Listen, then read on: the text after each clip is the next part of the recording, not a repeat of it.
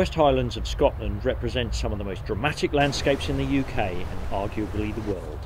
Here the stalking and hunting of deer has been a way of life for generations. When deciding upon a location for the Capriolas Club's annual trip to Scotland, the criteria for me is simple.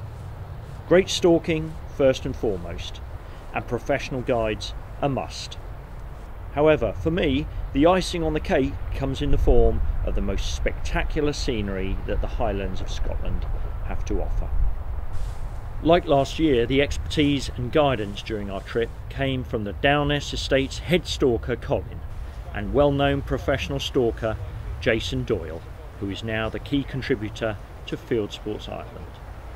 A better pairing is hard to find, and over the course of a number of days these two top professionals guided experienced club members on some wonderfully exhilarating stalks, including a lovely hind and follower taken by regular CDS contributor James Schneider.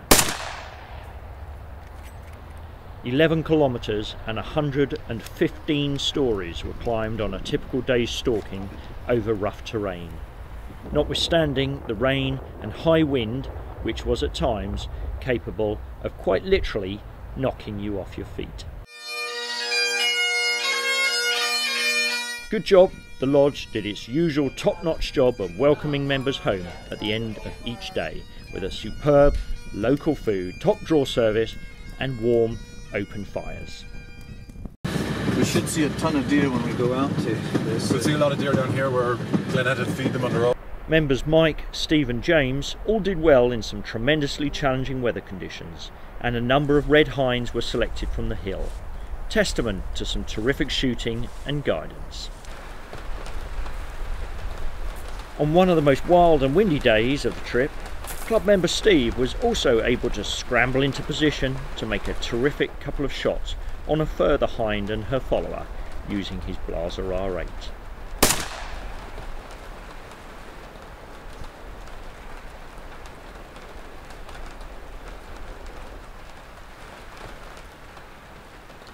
Calibre is an important decision when stalking hardy deer in the Highlands, and both Jason and Colin went to some length to speak to me about their personal choice of calibre for optimum performance in the Highlands.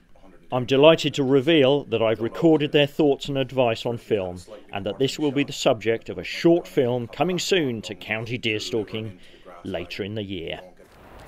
I've stalked deer all around the Highlands of Scotland from the east coast to the west. However, the West Highlands is undoubtedly amongst my favourite locations to hunt anywhere in the world. The Capriolas Club arranges excursions, trips and events all year round for its members. If you're passionate about deer stalking and would like more information about joining the club, then why not contact secretary@capriolasclub.co.uk or visit the Capriolas Club website for more details, www.capriolasclub.co.uk. Maybe you could form part of our next exhilarating excursion to the Highlands of Scotland.